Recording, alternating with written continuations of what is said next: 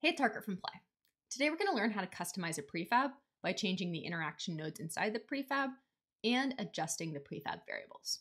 And we're going to use that to create this interaction, where I can change the number of columns in this grid by selecting different segments in the segmented control. So let's get into it.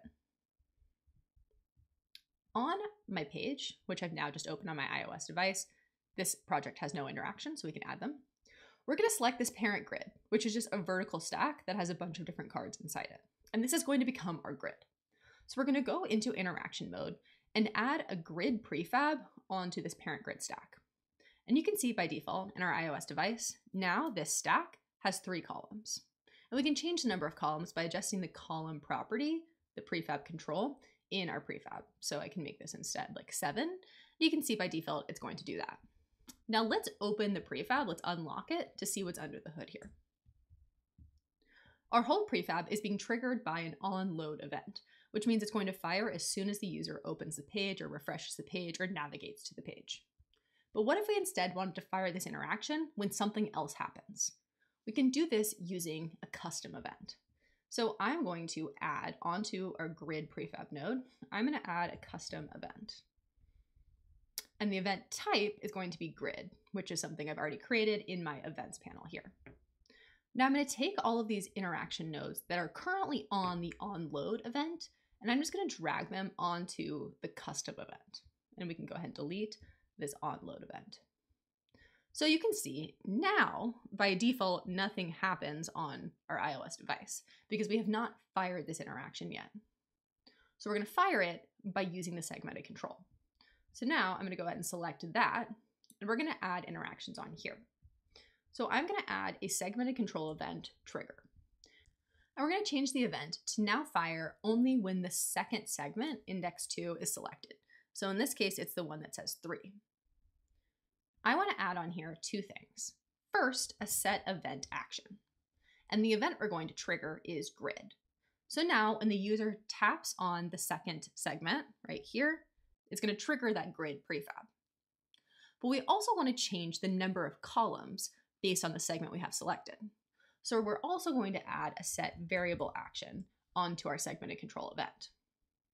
Now in set variable actions, you can just set the value of a predefined variable. But you can also use an expression to target a specific property. So in this case, we want to target the parent grid, which is that full stack. And in the parent grid, we want to target this grid trigger, which is the prefab. Now, when I type a period after this grid prefab, it's going to give me a list of all of the prefab variables. So in this case, we want to target columns.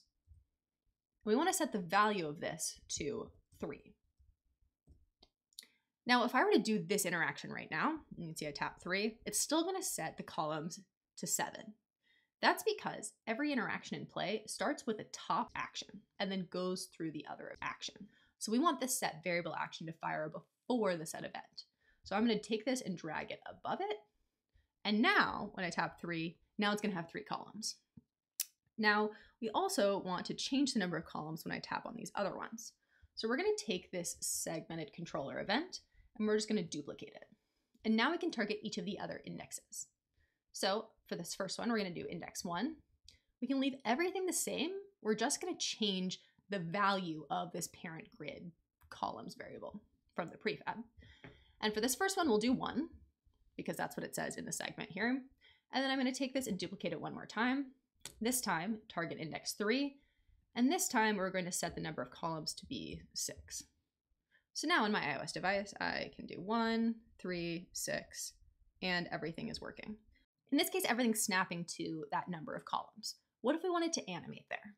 Well, we can go back onto our parent grid prefab, and we can add an animate node. So I'm going to add that to my event trigger, just animate, block. And now I can take all of these actions, and I can move them onto that animate block. So they're still going to be fired when the event fires, but they're all going to animate at the same time because they're now all attached to this block. So now we can change this, maybe add a little spring, reduce it. And now on my iOS device, when I tap 3, it animates to have 3 columns. Now it'll animate to have 6 columns, 3, 1. And we were able to do all of that, taking the grid prefab that the Play team has created for you, and just adding in these different nodes and adding in other interactions that trigger this prefab and change the prefab variables. I hope you found this video interesting. I'm excited to see what you do with this. Thanks.